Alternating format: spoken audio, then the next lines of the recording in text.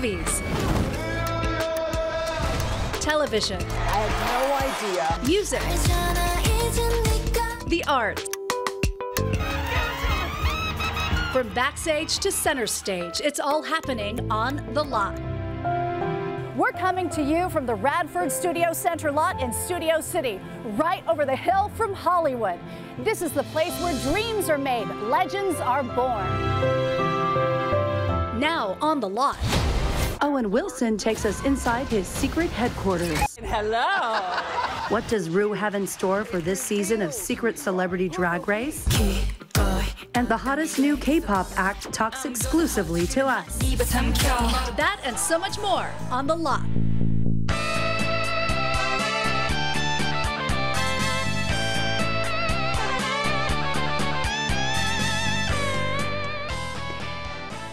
Hello and welcome to The Lot. I'm Suzanne Marquez. A new kids fantasy film just released on Paramount Plus. Secret Headquarters stars Owen Wilson as a dad who says he works in IT, but really he's secretly saving the world. Sorry about the game, but we're gonna have fun tonight. Secret Headquarters is a sci-fi adventure about a boy who discovers his dad is too busy to spend time with him because he's rescuing the world from aliens. Owen Wilson is dad Jack Kincaid. Walker Scobell plays his son Charlie. Walker, what was it like having Owen Wilson play your dad and like the coolest dad on the planet? It was. I think the first movie I ever watched was Cars 2. Aww. And so having Lightning McQueen as my dad was a little weird. Pretty awesome, yeah. Hey, Mom. Dad has a work emergency, so can you come pick me up? I love it when you call me Mom. Let's throw a rager. During a house party, Charlie and his friends discover Dad's secret, his tricked out man cave, and the cool gadgets that come with it. Meet the four friends. I play Burger, Charlie's best friend. He's a really nice, easygoing guy, and one of his main challenges is most likely his allergies. I play Maya, and she is a transfer student. She has some past history with Charlie. I play Big Mac, and he's truthfully just dealing with everything. He's so worried about everything, and he has no idea of what's going on half the time. I play the role of Lizzie, and Lizzie is super outgoing. She's a girly girl. She's a straight-A student. She loves escape rooms and puzzles. The kids loved working with Owen because just like in Marley and Me, he often had his own golden retriever by his side. He would bring his dog on set, and we'd get to play with him. And he would ride his bike with his dog on the side. Yeah. It's funny, I've worked on movies where a lot of people bring dogs to set, and yeah, it's just something, I guess there's a reason why they're man's best friend. What are you gonna do? Tickle torture me? Jesse Williams and Michael Pena play the bad guys. Okay, so I'm a fellow parent, and I always love when it's a movie where I can take my kids. Do your kids get excited about these roles, or are they not impressed anymore? That's the interesting thing. My son is 13 now. It was eavesdropping. He was talking to one of his friends, a group of friends, and he's like, you know, my dad's, and this and then that. And I was like, oh, let's go, dude, it's working. I want them to enjoy it and know that, you know, and be proud of their dad. And I was like ear hustling too in the screening. Like I'm watching them talk to their friends and get excited. I heard my daughter be like, and there's my dad. You got the winter suit. Secret Headquarters is rated PG exclusively on Paramount Plus. These celebrities are sitting on a secret. Love this opportunity to go all in. People have always known who I am. I can't hide. This is a new discovery for me. This is gonna shock the hell out of everybody. 9 notable names are battling it out on season 2 of RuPaul's Secret Celebrity Drag Race. The mystery queens will get snatched and face off in fierce lip-sync showdowns. Sashay away or Shantae, you stay. Catch season 2 of RuPaul's Secret Celebrity Drag Race on VH1. Overall, RuPaul's Drag Race has won 24 Emmy Awards. Both the show and host RuPaul are nominated again this year, and saying "Condragulations" isn't just enough. The gals were muy caliente, both in their looks and in the heat, honey, as they posed in front of the unveiling of a mural adorned with their gorgeous faces. The RuPaul Realness is located next to the trendy Carrera Cafe in West Hollywood. Oh my goodness. I think that it is so creative. It is so beautiful. It's very colorful. Yeah, I tried to match it today with the art pop, and I did. Art pop could mean anything. Yes, and it was really cute. It's cool. It's like fan art that like literally lives in somebody else's city. Work. And if you post a photo online, just tag RuPaul's Drag Race. VH1 will make a donation to the Los Angeles LGBT Center. Are you crying? Are you crying? There's no crying. There's no crying in baseball. Hardball hilarity from Tom Hanks in the highest-grossing baseball movie of all time. Now, exactly 30 years later, Amazon Prime Video is reviving A League of Their Own in a new series that's decidedly different, yet strikingly the same. We're here for the tryouts. I don't think you understand. This is the All-American League. We're pretty All-American. Who was that? Amazon Prime Video's A League of Their Own is an adaptation of the 1992 film with new characters and new storylines. Abby Jacobson stars as Carson Shaw, catcher of the Rockford Peaches. She also co-created the comedy drama. Sir, let it happen! Ticket, please. About that. The original film focused on the foul play women faced on the field of dreams. Amazon reboot hits even deeper, specifically on what it was like to be lesbian or black in that period. It's going to be really interesting to me to see how people react to this.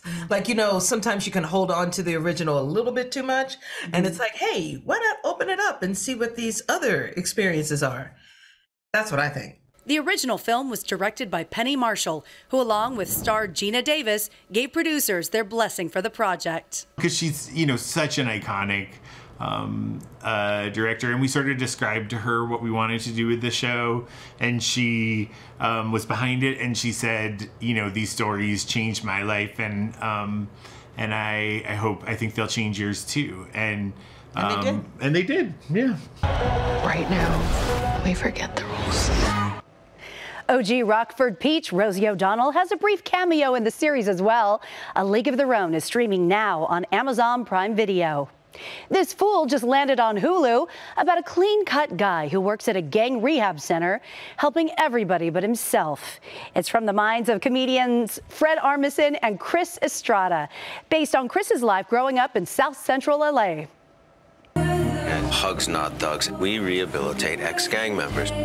We offer free legal counseling, solar panel installation classes. As you can see, he's a clean-cut guy who faces his biggest challenge yet when his cousin gets out of prison. His cousin is played by viral comic Frankie Quinones, and Fred Armisen also guest stars as well as executive produces the show. It was so fun because it was surprise after surprise. So once they got Frankie Quinones on board, and also like as they did every new episode, it was just like, it really blew my mind that they can keep making things funnier and funnier. And then when they shot it, it was just, you know, the scenes really play so well. It's almost like you can watch it with the sound off and you could see what's happening and it's still funny. Wanna help us go fight some fools at the park? I can't, dog. My sciatic nerve's been acting up. Where's the problem? It is hilarious. This Fool is streaming now on Hulu. Who would be intimidated by the Queen of Christmas? But when I saw her, she was in her home with heels on. So that already intimidated me. Yeah, so when you're getting a pedicure and she's wearing heels, what do? Mariah Carey's move that literally gave an LA manicurist a leg up on the competition. Time to wake up. Don't forget me. I'm still right here with you. Wings took them far, but a villain brought K-pop's new girl group to LA. Now it's time for the viral video of the week. It's a mashup of Beyonce's latest hit and Denzel Washington's Oscar-worthy monologues. Oh, baby, baby, you won't break my soul. You won't break my soul. You won't break my soul. You won't break my soul. I'm telling everybody. I can guarantee you that. Because I like you, because it's my duty to take care of you. I owe a responsibility to you. Now, let's get this straight right here and now before I go along any further. I ain't got to like you. Comedian Christian King is known for spot-on celebrity impressions. He nails Denzel Washington's cadence and body language in the video, turning Queen Bee's hit into a scene out of Shakespeare. That clip with Oscar winner Denzel Washington, by the way, was from Fences, August Wilson's Pulitzer Prize-winning play. Hi, my name's Lady Camden, and you're watching The Lot. And if it's anything like RuPaul's Drag Race Season 14, it's a lot.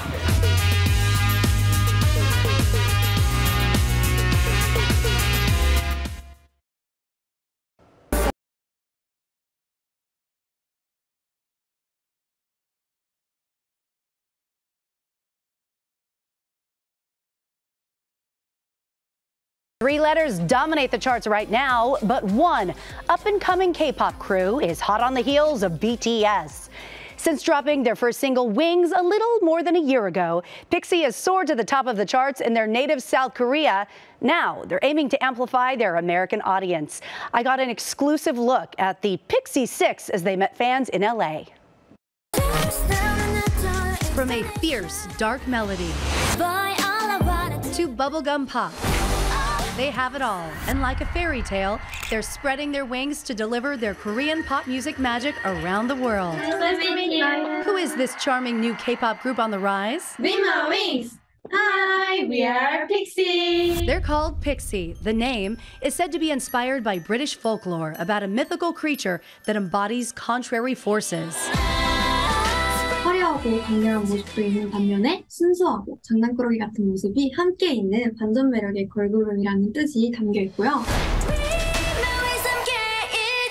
Since releasing their first song called Wings in 2021, 윙스는 저희의 데뷔 앨범인데요. 윙스는 이제 저희가 날개를 찾기 위한 여정을 처음으로 담은 뮤비예요. Pixy is making their debut here in America. Pixy clued me in on a K-pop group that inspires their music. 지금 변함없이 블랙핑크 선배님들이 너무 멋있다고 생각을 해서 블랙핑크 선배님처럼 멋진 그룹이 되고 싶습니다. And their dream collaborations? Two artists, Ariana Grande, Zara. Wingsi fan favorite, learning the group's choreography. Here they are teaching steps for their new song, Villain, at Otakon in Washington, D.C.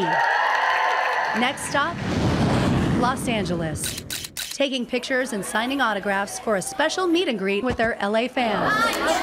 As Pixy plans their return to Korea, they express their gratitude for such a welcoming experience. A message to their American fans? 저희가 미국으로 이번에 처음 오게 되었는데요.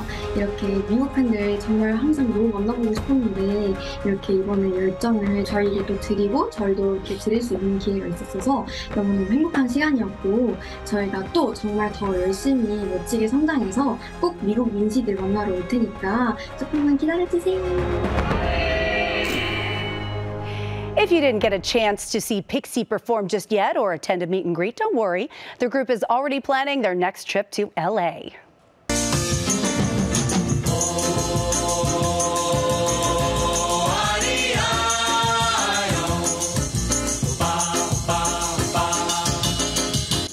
Five-time Grammy winner Sergio Mendes is the king of bossa nova. His hit song Mas Que Nada with Brazil 66 was the first time a song in Portuguese was a worldwide hit. Sergio visited our studios to talk about his new documentary, Sergio Mendes and the Key of Joy, and shared some wonderful memories. Sergio Mendes, you are such an inspiration to me. I play your music when I'm happy. I play your music when I'm sad. It is such an honor to meet you. My pleasure to be here talking to you. Well, thank you. Let's just go back to some of the songs that have been the soundtrack of my life. Mas Que Nada. Yes. What inspired that song? That song became like an international chant.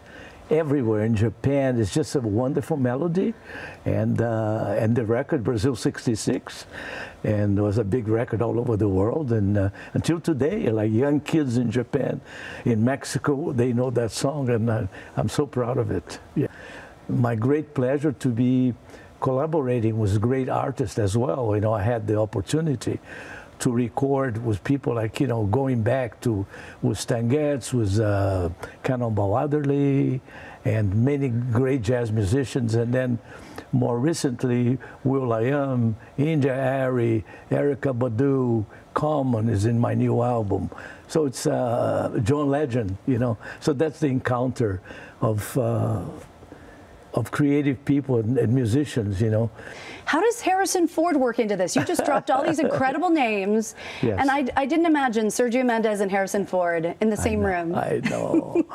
So going back to Harrison, in 1970, I decided to build a recording studio at my house, and somebody recommended this carpenter, and that's a wonderful, it's a great story. Yeah, serendipity again. Yeah. Right? I said, okay, so one day comes Harrison, and with the hat and and I like him immediately. It was like one of those things. I said, and he told me later he never did a carpentering before. So wait, I had heard Harrison Ford had been a carpenter before he was an actor. I had my first. You were his first job. Gig. Yes. Are you kidding me? Yeah, I think so. Anyway. Oh my gosh. Oh, so did you wonderful. feel the magnetism back then? It was incredible. Yeah. I mean, I was just starting also, in a way. And he was amazing, and did a great job. And he's in the documentary. Thank you. And another theme that plays through your music, the Beatles. Yeah. Oh, yeah. I did. I fell in love with them because of the melodies. I love melodies. And then I put my changes to it and my chords and arrange it different way. So I got a letter from Paul McCartney about Fulham. They always said, this is my favorite version. Are you kidding? So, yeah. So that, and all the songs that I recorded that other people had hits, that, and The Look of Love. I love to get a song and transform into something. A great song is a great song. Of course. Period. A great melody you'll never forget. Well, thank you so much, My pleasure Sergio. being It's here. such a treat. Thank you. And I've always wanted to meet you, so thank you. Thank you so much. Thank you. Now that I know you speak Portuguese. Right? Now we can tell secrets in Portuguese. That's right. Okay, to be fair, I can sing a little in Portuguese. Sergio's performing at the Long Beach Jazz Festival, then Ojai, then Montclair, and then travels across the country for shows in New York City and North Bethesda, Maryland in September. From a beloved innovator to an LA-based artist who proudly gets the finger from her celebrity clients. Be positive. And that's the language we need these days. Be positive. Not the blood type. Be positive. Exactly. Yeah, that was his show. And we're getting life lessons from a Broadway legend. I sit down and sing with the iconic Ben Vereen. And it's time to play a little game of this or that. We introduced you to the band The Regrets last week. Let's find out if they prefer Britney or Beyonce. And we talked about the Beatles with Sergio Mendes. How about the Beatles versus the Beach Boys? Oh, Beyonce. Both. That's unfair. Both. Britney. Beatles or Beach Boys? Oh, wow. Beach Boys. Dude, Beatles. I just picked one. Both. Beatles are, I think, just the best band of all time, but for me personally, I listen to the Beach Boys more. I like both, but I have to say Beatles.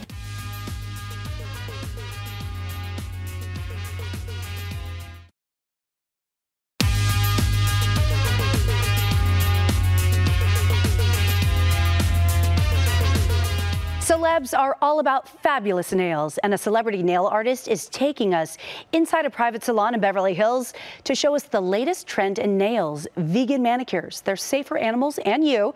There's even an eco-friendly alternative to gels, which usually have harmful chemicals. Sarah Chu's designs are classic and chic to complement a variety of glamorous looks. She's styled the nails of Tiffany Haddish, Selma Blair, Isa Gonzalez, Amy Poehler, Paula Patton, and Bryce Dallas Howard, to name a few. So Bryce was actually my most recent because she's just left to Japan to do her Jurassic press out there. The first star she styled was an unforgettable experience. One of my earliest, though, was I would say it was Mariah Carey, was pretty early on. Wow. and I was full on nervous because, I mean, she opened the door. I forgot who opened the door, but when I saw her, she was in her home with heels on. So that already intimidated me. Then she had a whole vanity set up, and she had her hair and makeup there, and the way she explained she wanted her nails for her toes was that she set her leg up on the vanity mirror and explained to me what she wanted. So all of that just intimidated me. Sarah invited us inside the exclusive Manicures Maison, an invite-only nail salon run by Gaël Lebras-Personnaz, the founder of the first vegan manicure created in France. This house will be mainly for influencers, for celebrities, I hope, and to try this big innovation, the Green Flash, and to be convinced about the formula and the manicurist revolution. They want more clean things because, you know, in gel you have very bad ingredients in that. Green Flash by Manicurist is a non-toxic gel polish with no harmful ingredients, using LED lights instead of harmful UV rays. It even carries the vegan label by the Vegan Society, meaning it's not tested on animals, with no animal ingredients in the product or packaging. It's clean, it's a plant-based formula, and you remove it when you want. Manicurist sells regular and Green Flash gel polishes. Some are already sold out online. You can find them at manicurist.com and Manicurist on social media.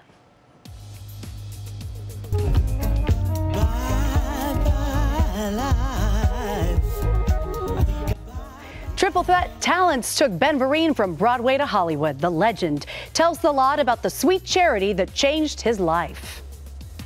Hi, it's Bosco. I'm The Lot, and this is The Lot.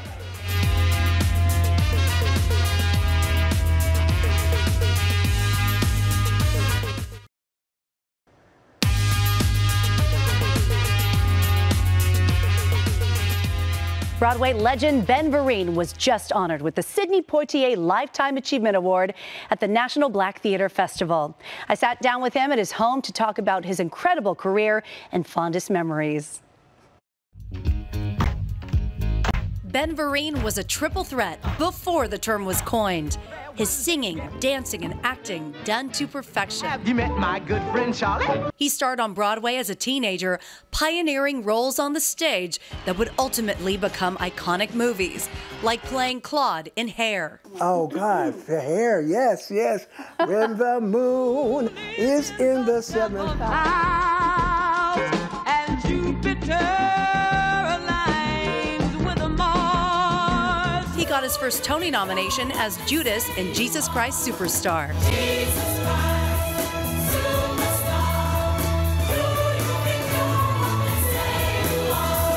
Jesus Christ Superstar. Yeah. Do you think you're what they say you are?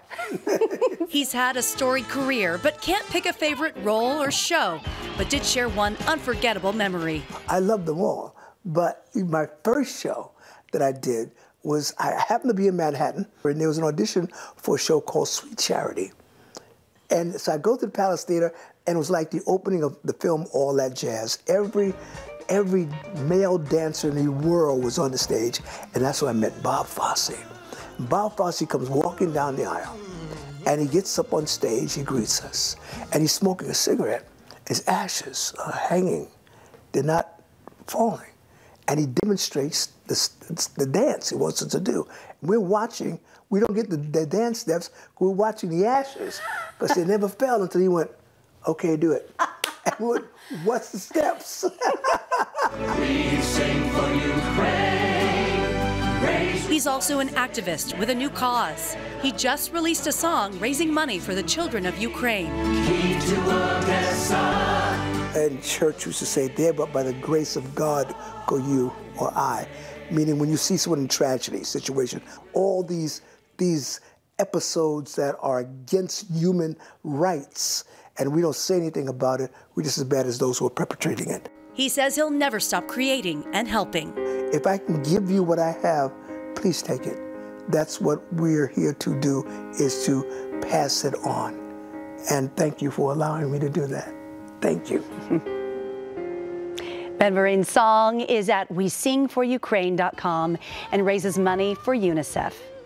That's it for this episode of The Lot. Thank you so much for watching. I'm Suzanne Marquez.